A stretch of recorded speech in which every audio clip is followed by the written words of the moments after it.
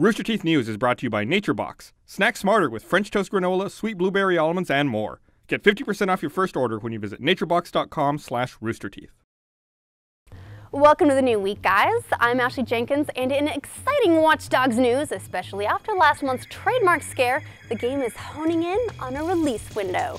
In October, just weeks before the game was due to release as a launch title for next-gen consoles, even so far as getting a launch bundle with PlayStation 4, Ubisoft announced they intended to hold on to the game a little longer and move the game's release to a vague spring 2014. In a call with investors today, Ubisoft CEO Yves Guillemot revealed that the game will be ready between April and June for Xbox 360, Xbox One, PlayStation 3, PlayStation 4, and PC. The Wii U version, however, will come out sometime later, and Guillemot offered no specifics, but at least we know it's still coming. Last month, some GameStop stores began canceling Wii U version pre-orders, though GameStop later said this was a mistake.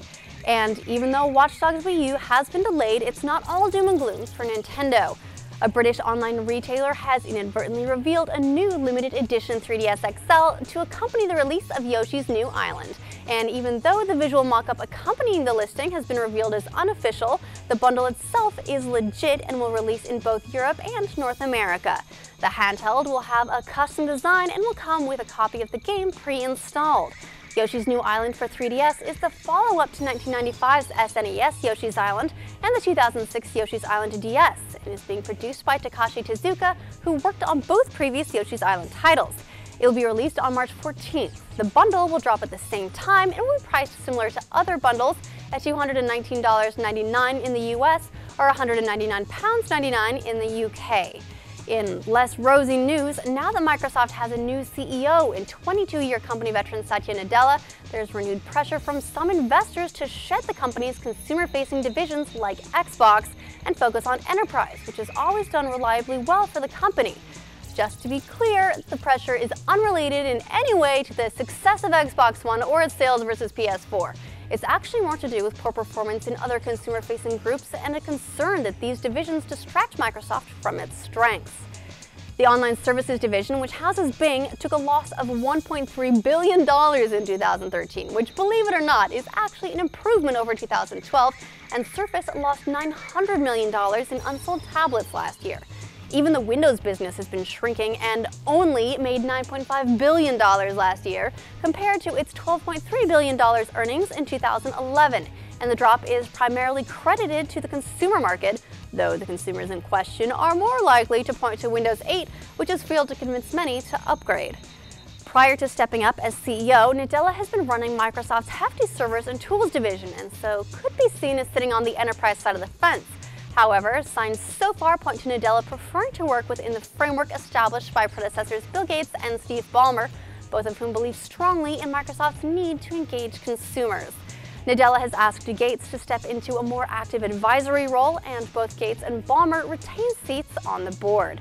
For now, Xbox isn't going anywhere. In fact, Microsoft Game Studios boss Phil Spencer has just announced 2 of their first ID at Xbox games for March. A new Worms game, presumably from franchise veterans Team 17, since Microsoft has previously announced their involvement in the indie program, and Nutjitsu from Catherine's creators Ninja Bee. This is the first Microsoft has spoken about their indie development program since early December, when they announced that they had shipped more than 50 development kits to participating developers and shared a few headlining indie studios like Broken Age's Double Fine, Fruit Ninja creators Halfbrick, Hidden Path, the studio behind Defense Grid and Counter-Strike Global Offensive, Super Time Force devs Happy Games, and Mighty No. 9's Concept. Next, Twitch has announced that they now have more than 1 million monthly broadcasters and an audience that consumes 13 billion minutes of streaming every month. 13 billion minutes.